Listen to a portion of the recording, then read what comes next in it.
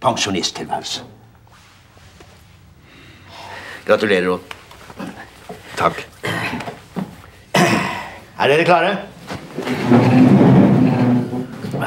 1, 2, 3.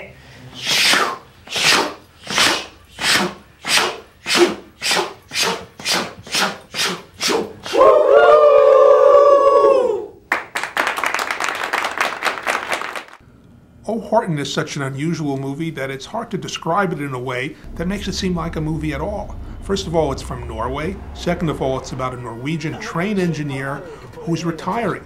And that's the whole story. It's what happens to this man during the last few days of his career on the Norwegian railway line. Meg selv med å kjøre med lukkede øyne. Først i korte perioder, og så lenger og lenger. Helt til jeg kjørte hele distansen fra et sted til et annet. Det ser ut til å være en utmerket dag for blindkjøring. The director of this film is a man named Ben Hamer, who did an earlier film called Kitchen Stories, which was really wonderful. He's got an exceptional sense of humor. It's very droll, it's very Scandinavian, it's right to the point. This is a film really unlike any other film you'll see, and it'll make you wonder, why don't we see more Norwegian films? That's how much fun it is. For the Los Angeles Times, this is Kenneth Turan.